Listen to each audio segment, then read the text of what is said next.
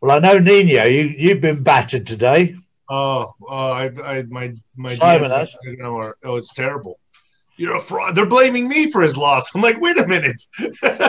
Oh, It's like, where are these people coming from? It's a really, really important point, because these people believed in Trump, but they didn't actually believe deeply and solidly. They believed because they wanted to believe, but because it was a difference to what they had. And so when it seemed to go wrong, they then have anger. They're looking for someone to blame. And, that's how they're kicking out. That's how they're responding, because they feel betrayed. They feel let down.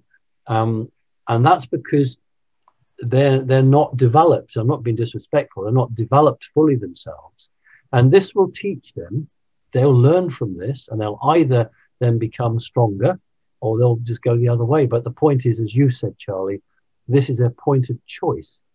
People are choosing, and this is always going to happen. So yeah, I've had people, and there's the in-between group, which are saying he can't be allowed to win. Now that's neither one thing nor the other, but it's the bit that are saying you led us on, you lied to us, and no, and as you said, Nino, it's like no, I haven't lied to you. You've chosen now to flip flop immediately.